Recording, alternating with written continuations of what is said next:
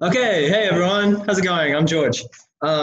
So I'm not at the con. I'm in year 11, uh, and basically I'll keep it short. I was born.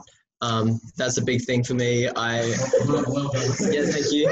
I um, I started keyboard in year one. Sorry, when I was 7, and then trombone 2 years later.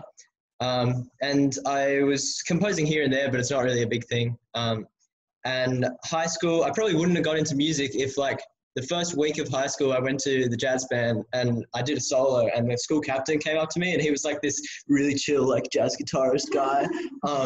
And he was like, "Hey man, you want to come like jam at Long Break, like up with some boys?" And it was like all these year 12 boys. And then this little year 7 kid was like, "Oh, okay, I'll try it, play a trombone thing."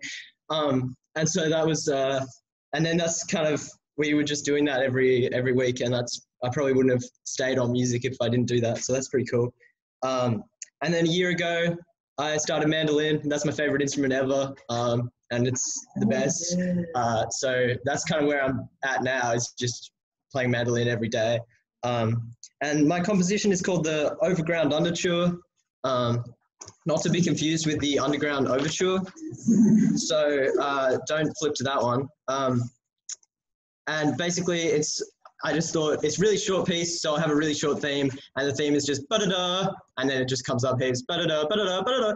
And it's also about things getting closer together. So it's like your ears are getting mugged. So we can play it whenever.